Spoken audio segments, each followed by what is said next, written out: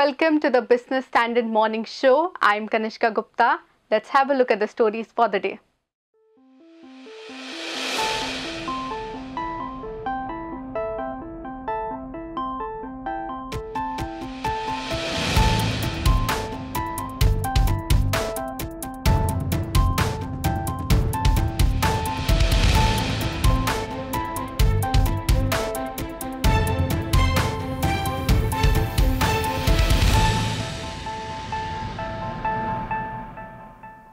India is set to overtake China to become the most populous country in the world by the middle of 2023.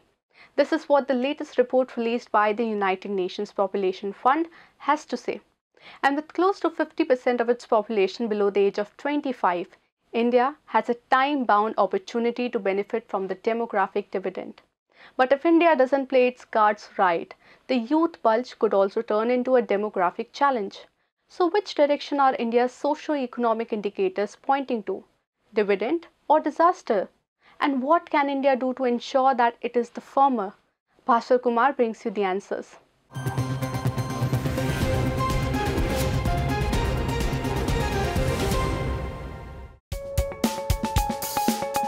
From India's crowded trains to bumper-to-bumper road traffic, from its streets often being littered with trash to the poor state of its hospitals and schools, it has often been in fashion to blame all these ills on the size of its population.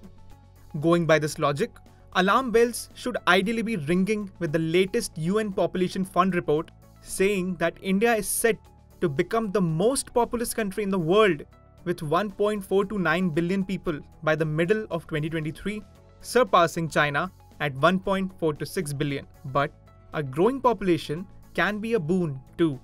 That is why, following the report, a UN representative also highlighted that with close to 50% of its population below the age of 25, India has a time-bound opportunity to benefit from the demographic dividend.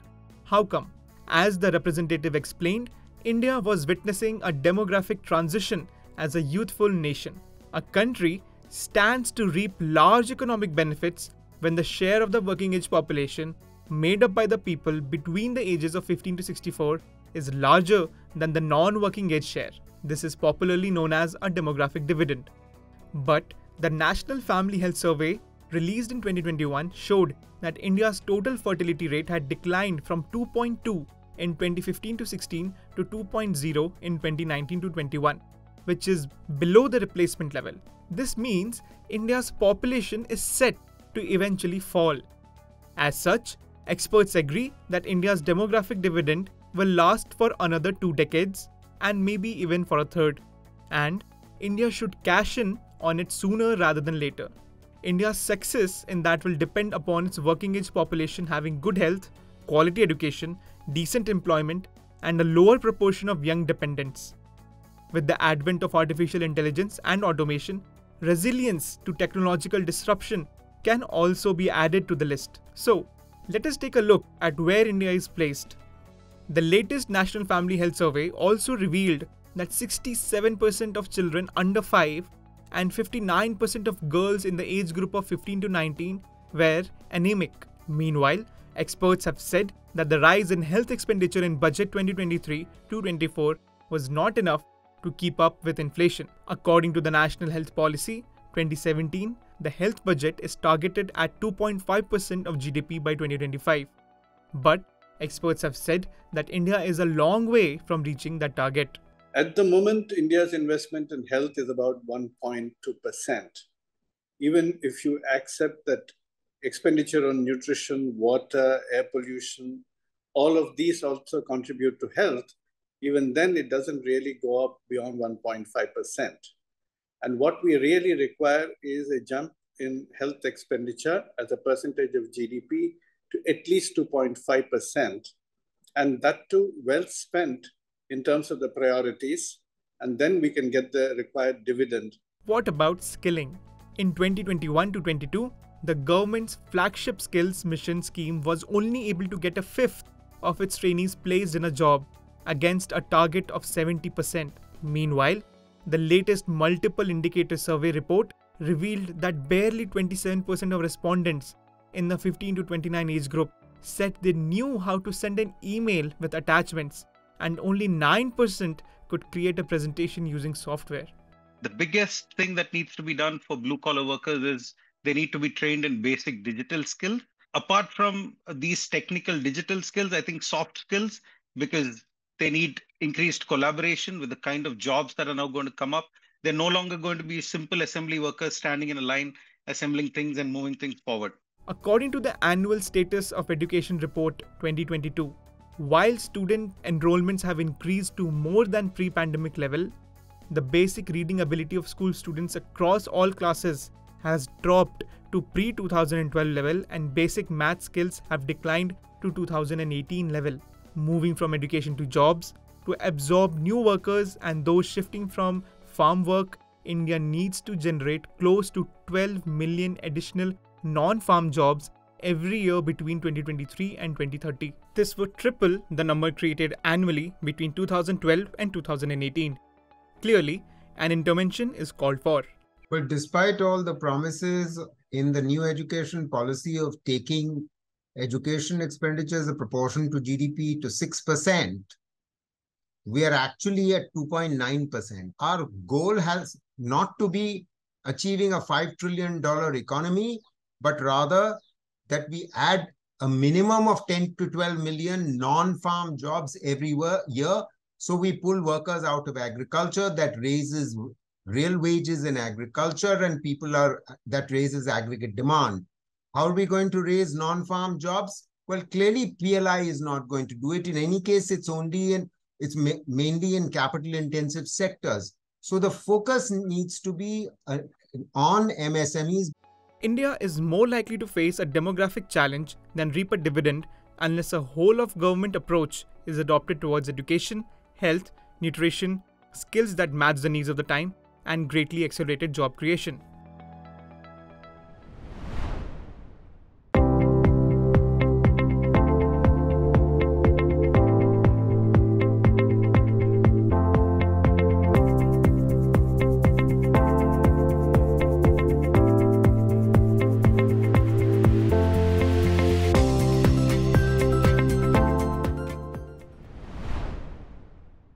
Health of its citizens is indeed the most essential factor without which growth of any country cannot be ensured. Staying with the theme, health drink Bournvita was at the center of a row recently when a social media influencer alleged that its daily consumption could be harmful. While the post was taken down later, it ignited a debate around health foods. Tariq Ahmed report has more on it.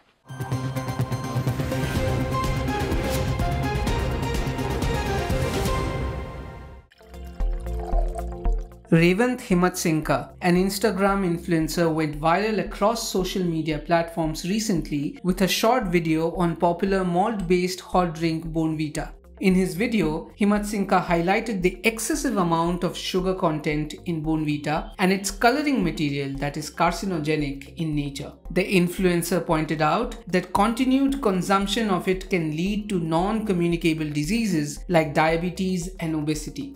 However, upon receiving a legal notice, he took down the video with a public letter requesting the multinational to avoid any legal procedure. Bournvita came up with a clarification that a single serve of Bournvita contains 7.5 grams of sugar and it is below the daily limit that children can take. They recommend mixing it in 200 ml of hot or cold milk.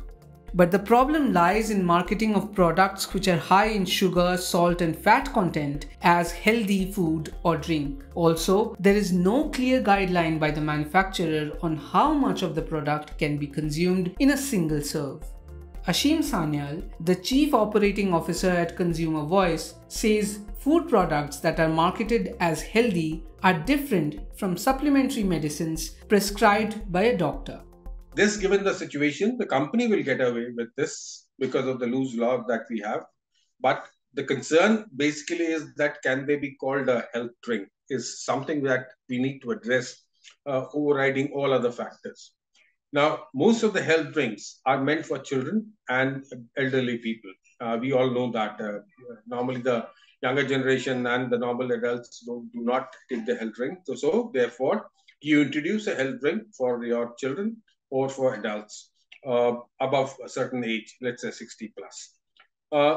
Both the section, that is the children and the adults, do not need more sugar levels at what we call as hollow sugar, which is something that is mentioned there as sugar per se, because that gives you empty calories, that gives you something which is harmful to your body, gives you instant energy, but then it doesn't give you any other benefit.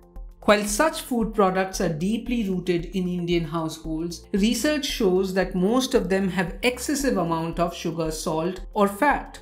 A research paper analyzing 48 heavily marketed pre-packaged food products in India found all of them contained excessive presence of at least one concerning nutrients. Such food products, experts mentioned, are targeted and consumed by the children from a very early age.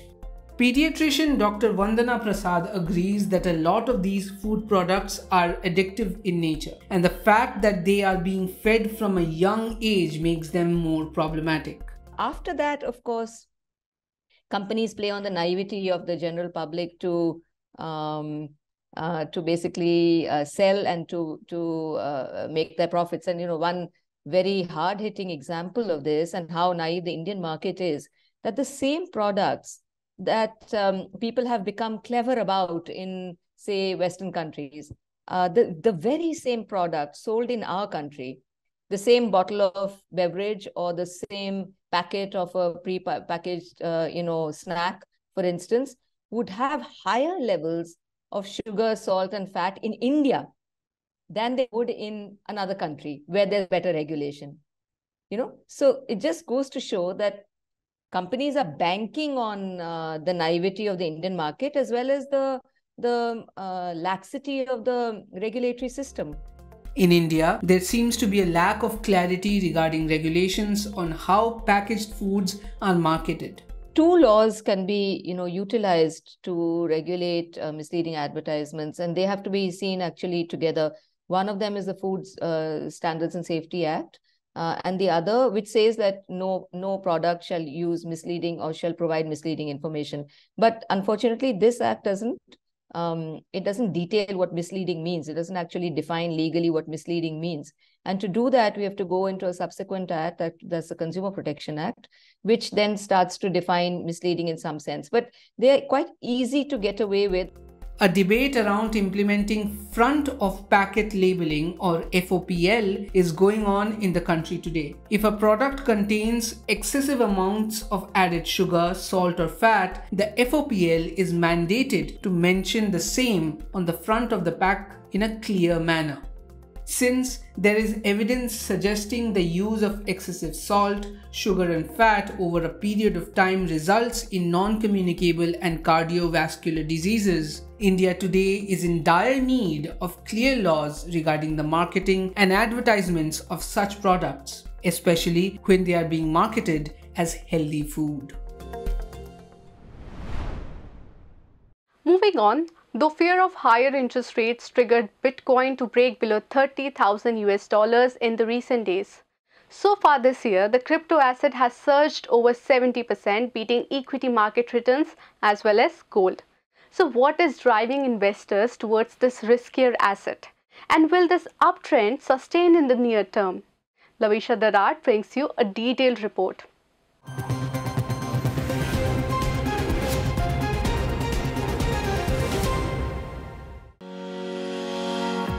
After a sharp sell-off last year, investors have turned warm towards cryptocurrencies in 2023, overpowering other asset classes like equities and commodities. On a year-to-date basis, Bitcoin, Ethereum, Binance Coin and Solana have delivered returns in the range of 62 to 124%.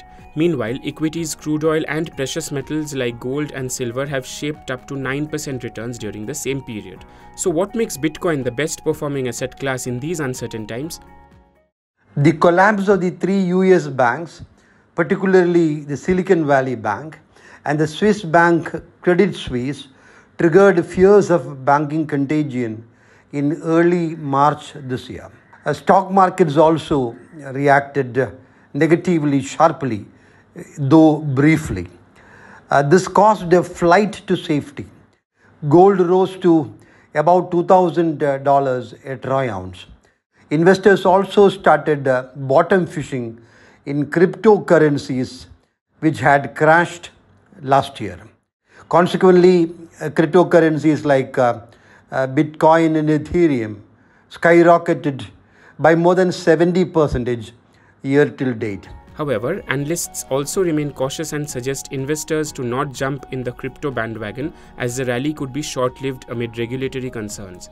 Vijay Kumar of Geojit Financial Services, for instance, believes that easing banking fears will reduce volatile market conditions in near term, thereby making crypto investments unattractive from here on. There is no fear in the market now. The best indicator of the absence of fear is the decline in CBOE VIX, the volatility index, from 27 in mid-March to around 17 now. Therefore, the run-up in safe haven asset like gold is unlikely to sustain. Cryptocurrencies have always been highly volatile and unpredictable, but they also are unlikely to sustain the uptrend of the past few weeks. Minal Thakur of CoinDCX2 remains bullish for crypto assets in the near term but expects the rally to fizzle out by the end of the year. Here's why. There are three important things to consider. One is your entire global economic situation, where you have banking fears, you have Fed still printing money, you have interest rates still rising, which makes all your fiat currencies inflationary. And I think that is the time Bitcoin was born for. And hence, in the short term, we have been seeing a sort of a crypto bull run where prices have gone up more than 80-85% over the last few months. Second is your Bitcoin halving scheduled to be in about a year, where your Bitcoin mining rewards will be half of what it is today, which will make Bitcoin de-inflationary as we move forward. And third is your entire migration of Ethereum from proof of work to proof of stake. And with the recent Sapila upgrade now, you can stake on Ethereum without any lock-in periods and earn interest rate, which will in the long run enable more deposits on Ethereum chain and hence make Ethereum de-inflationary as well. So I think in the short term, I think the prices will continue to rise. Though during the end of the year, as we have typically seen closer to Bitcoin halving, there might be some selling pressure and we might see some correction. I am super positive about the price outlook for the next year and the years to come beyond that. In conclusion, while crypto rally may have some steam left in the near term, the medium to long-term outlook remains uncertain amid macro headwinds. Today, markets will react to Reliance Industries and ICICI Bank's Q4 results. Global cues, foreign flow action, and crude oil prices will continue to dominate investors' sentiment.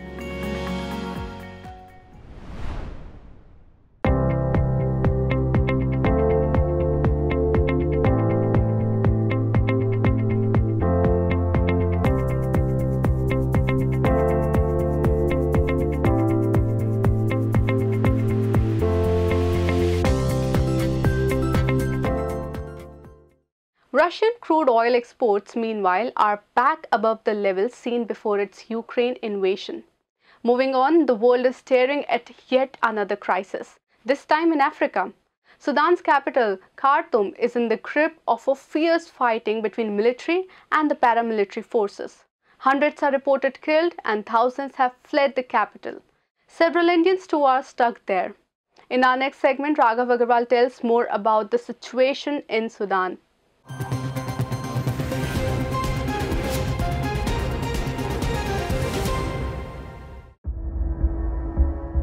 Over 4,000 Indians are reportedly stuck in crisis-hit Sudan right now, and a large number of them are in its capital, Khartoum, which has turned into a war zone. Prime Minister Narendra Modi chaired a high-level meeting on Friday to take stock of the condition of Indians trapped in Sudan. External Affairs Minister S. Jaishankar too has reportedly discussed the situation with UN Secretary General Antonio Guterres last week. Ground reports suggest that residents have been attempting to flee to other parts of the country as the capital city, Khartoum, is now facing shortages of food and other supplies. According to WHO, over 300 people were killed last week, and several believe the actual toll can be much higher. The origins of the current turmoil can be traced back to December 19, 2018, when people in Sudan came out on the streets to protest against the country's long-serving president, Omar al-Bashir. They launched civil disobedience to demand better living conditions and freedom from his autocratic rule. In August and September 2019, the military generals in the country removed al-Bashir from power. They agreed to share power with civilians. A transitional sovereignty council was appointed and Abdallah Hamdok became the civilian prime minister of the country. But on October 25, 2021, the country's transition towards democracy halted abruptly after Sudanese military general Abdel Fattah al-Burhan launched a military coup and took control of the government. Hamdok refused to support al-Burhan and was put under house arrest on October 26. Since then, Sudan has been ruled by a sovereign council headed by al-Burhan. He drew support from a paramilitary group called the Rapid Support Forces or RSF, led by General Mohammed Hamdan Dagalo, who was the vice president of the council. But now RSK and Sudan's military have turned against each other. The Sovereign Council, led by al-Burhan, supports the transfer of power to civilians. They had promised to conduct the elections in the country by the end of 2023. However, both al-Burhan and Dagalo seem reluctant to give up power.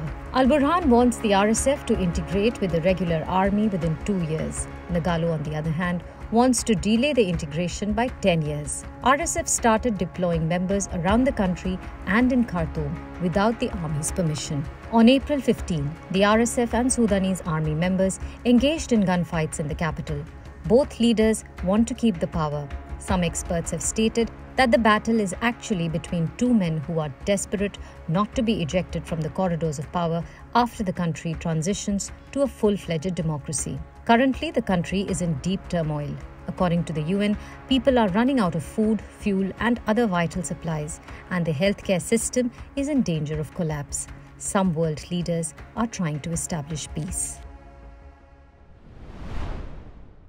I will achieve, I will fly high. I am the I in SBI. I'm backed by the nation's trusted bank, SBI, the banker to every Indian. Turkish Foreign Minister Mevlut Çavuşoğlu has told the media that negotiations are on with the two parties in a bid to reach an ultimate ceasefire. That is all for today. For more news, views and analysis, please log on to business-standard.com.